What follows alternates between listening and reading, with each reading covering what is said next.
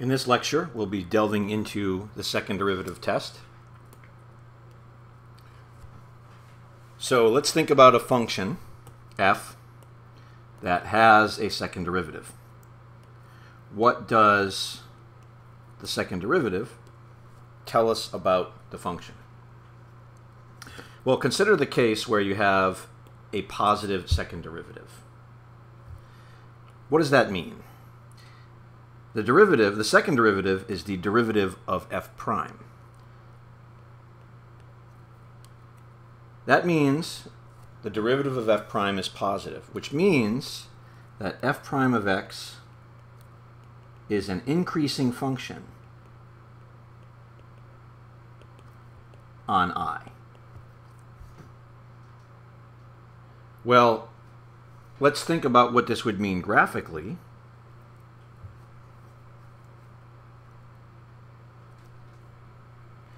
You have,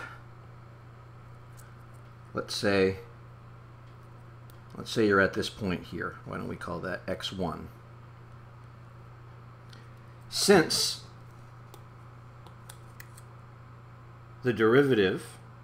f prime of x is an increasing function, if we were to draw the slope of the tangent line, say here, so suppose that the slope of our tangent line is like this. So that's our tangent line at x equals x1. If we were to look at the tangent line at another point to the right of x1, say x2, at this point, let's think about the slope of the tangent line. This first tangent line, its slope is f prime of x1. Our new tangent line at this point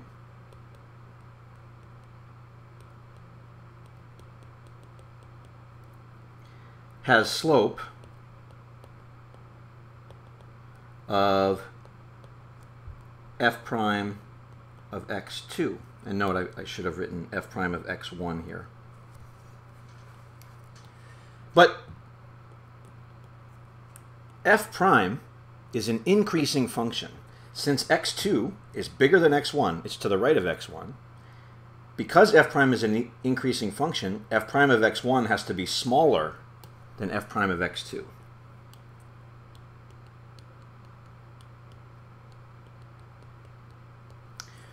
Well, what does that mean?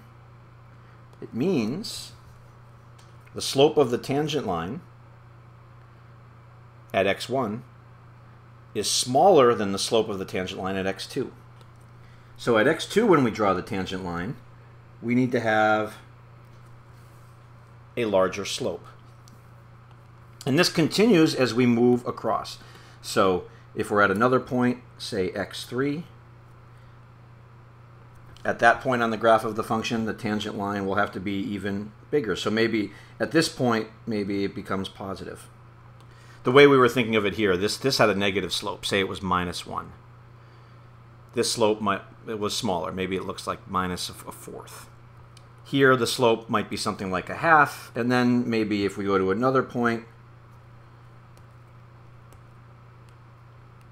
maybe our tangent line has a slope of 1. But the idea here is that the function, so if we actually now draw the function itself, so we'll draw it in purple, it has to have this upward bending property about it.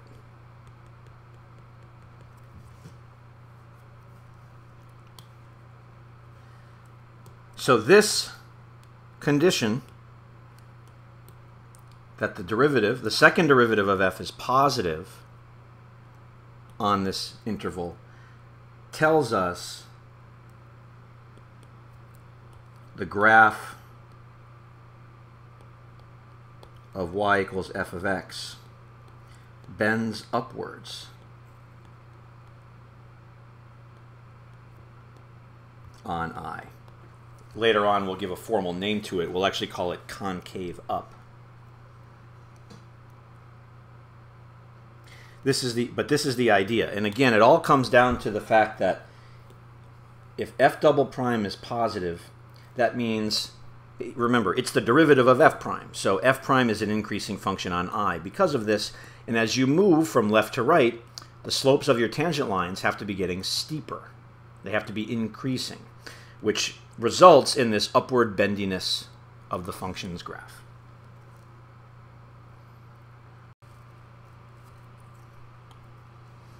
In this case, where the second derivative of f is negative, this tells us that f prime of x is a decreasing function.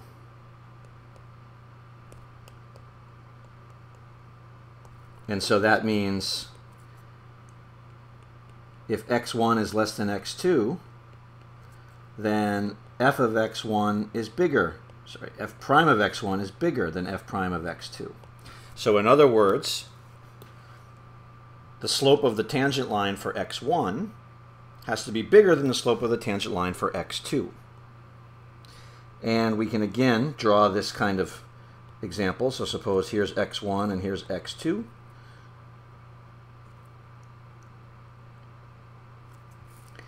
If the slope of the tangent line on x1 looks like this, as we move from x1 to x2, the tangent line slopes have to become more negative. They have to decrease. So we have a steeper slope. If we go to x3, again, we must have a steeper slope. Again, a more negative slope. So the slope is decreasing. So like here, you might think this slope might be -0.5, this slope might be -4, this slope might be -10. The slopes of these tangent lines are decreasing as we move to the right. And if you graph, the result of this is this downward bending graph. And again, we'll give a name to this. We'll call this downward concavity. But you have this, for now we'll just call it this downward bending curvature. Now as an example, let's look at y equals x cubed. We can calculate our derivative. F prime of x is 3x squared, and f double prime of x is 6x. And we see that f double prime of x is positive if x is positive. So plug in a positive number, you get a positive second derivative. And it's negative if x is negative. And we know what this looks like. This is a graph, a function that we're used to dealing with.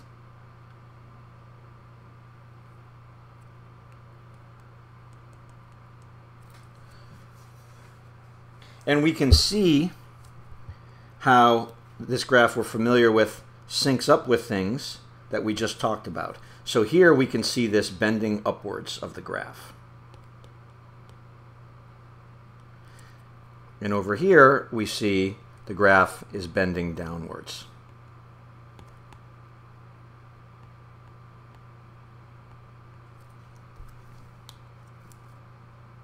And we see how it syncs up with the sign of the second derivative.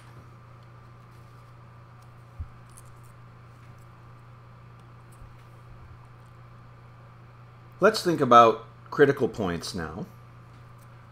So suppose you have a differentiable function f of x with a critical point c. Now remember, what does it mean to be a critical point? It means either f prime of x is 0 or f prime of x does not exist. Here we're saying the function is differentiable, so the derivative, f prime, exists everywhere in its domain. Now, we noticed through some examples that C, you may or may not have a local extremum at C, at your critical point. And the perfect example of this was this previous example. We noted that f prime of 0 is 0. If you plug in 0 here, and 0, x equals 0, or maybe we'll just say it a little more generally, the point 0, 0 is not an extremum. But it is a critical point.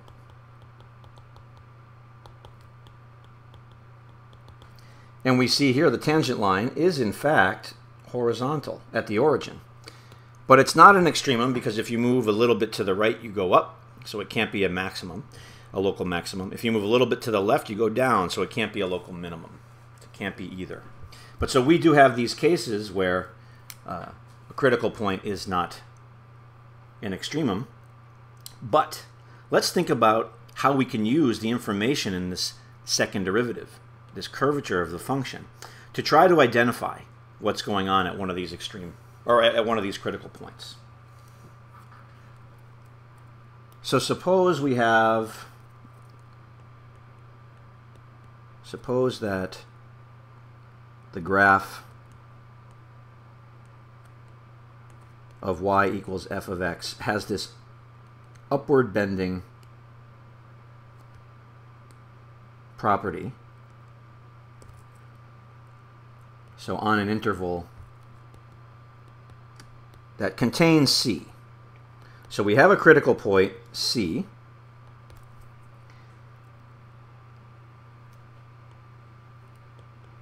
So since it's a critical point, and since the function is differentiable, we know that the tangent line is horizontal.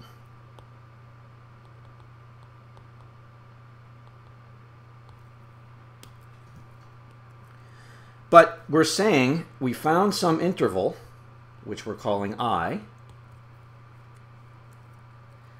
and the graph has this upward bending nature over that interval. Well, if we graph the function, we have this horizontal tangent line at C because it's a critical point, but we also know it's upward bending. And hopefully that illustrates that this confirms for us that the point CF of C would be a local minimum. And that is the second derivative test. So the second derivative test for local extrema, assume that f is twice differentiable, so that just means it has a second derivative on an open interval I containing the critical point C. So it's important to note we've already found this critical point where f prime of c equals 0. Then we have the following. If f double prime of x is greater than 0 on I, then f of c is the minimum value of f of x on I. And again, that's the picture. 1 is the picture we just drew where we said we had this interval I. Since the tangent line is horizontal and it has this upward bendiness on I, it has to be a minimum. In fact, it's a local minimum. It's a minimum on I, but that's the definition of a local minimum. You just have to find a little interval where this thing is an extreme value.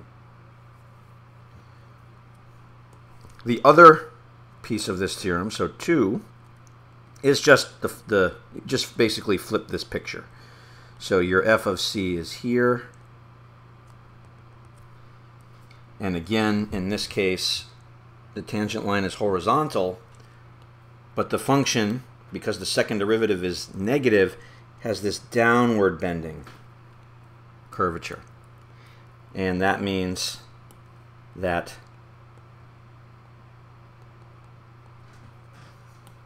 it has to be a local maximum value. So when we combine the second derivative information with our critical points, we can identify local extrema if the second derivative is positive or if it's negative. Note that there's nothing in here about the second derivative being 0. If your second derivative is 0 at a critical point, the second derivative test doesn't help you. You have to go back to the first derivative test.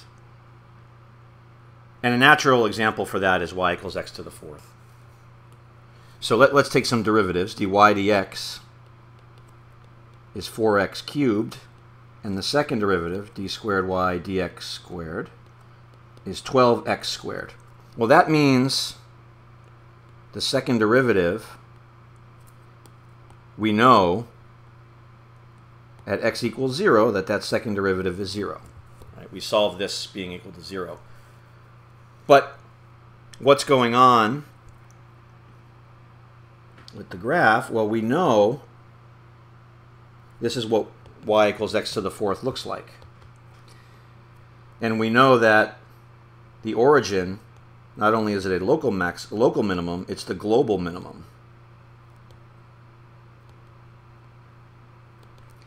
But the second derivative being 0 didn't help us identify that. So for this function, you would have to go back to the first derivative test to figure out how to identify that.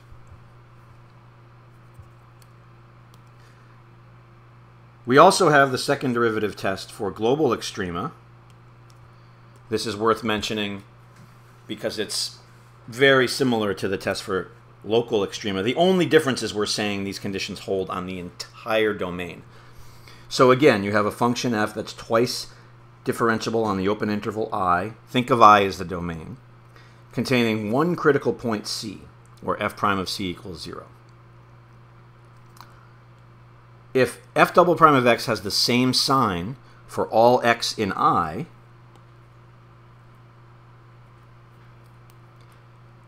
then f of c is an absolute extremum of f on I.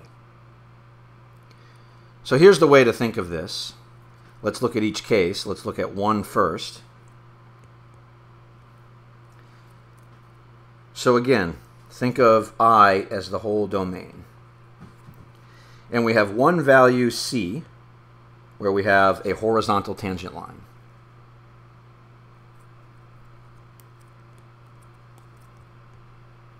Whoops.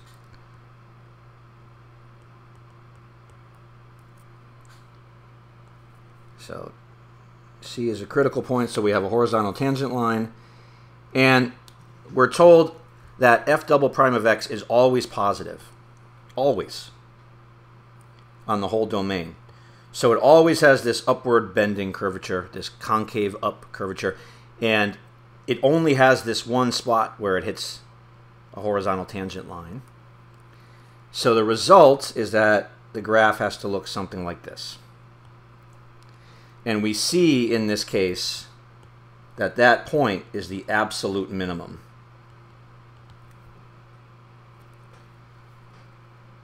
For 2, it's the same idea, we just flip it upside down. So in this case, we would have our point C, f of c here.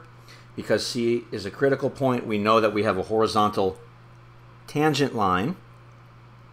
But we're told in this case that the second derivative is always negative, which means the curve is bending downwards. So the curve has to look something like this. And in that case, you have the global maximum occurring here at C, f of c. Okay, let's use this in an example.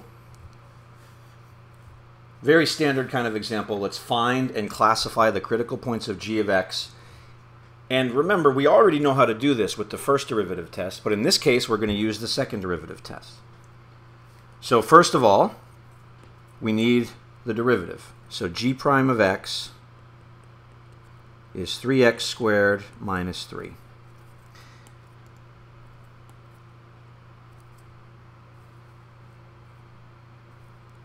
We set that equal to 0 to find the critical points, which is 3x squared equals 3, or x squared equals 1. And we know that x equals 1 and x equals minus 1 solve that. So those are our two critical point x values. And so our critical points We plug those into the function.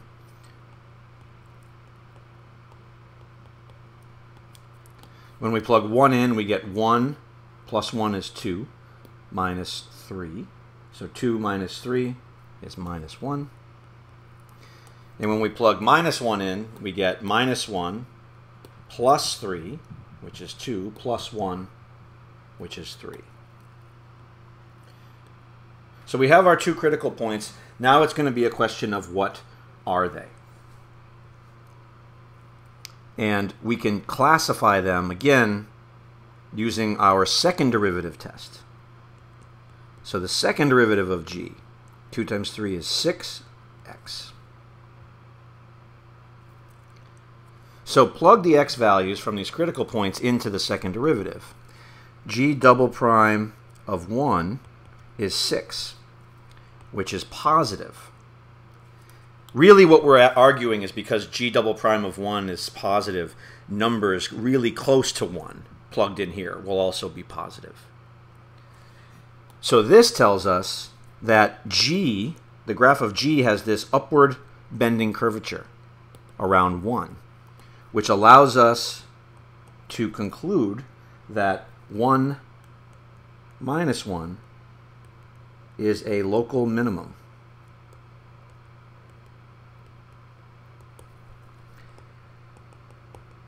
When we plug in the x value for the other critical point, we get 6 times minus 1, or minus 6, which is negative. And again, we conclude that now minus 1, 3 is a local maximum.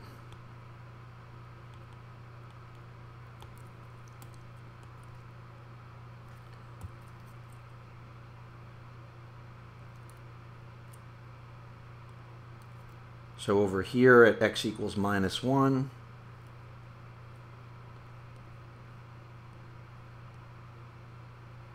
we know this is some kind of maximum.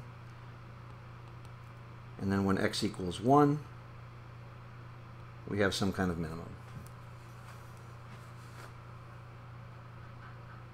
So this is a very powerful tool for learning about functions behavior. This is a nice way to be able to check and classify critical points where you don't necessarily need the chart that's involved with the first derivative test. We will be expanding on this idea quite a bit in the next lecture when we formalize this idea of bending upward being called concave up and bending downward being called concave down. So we will deal with much more information on the second derivative, and then we will be doing very lengthy examples of graphing functions, incorporating all of this information from both the first and the second derivative.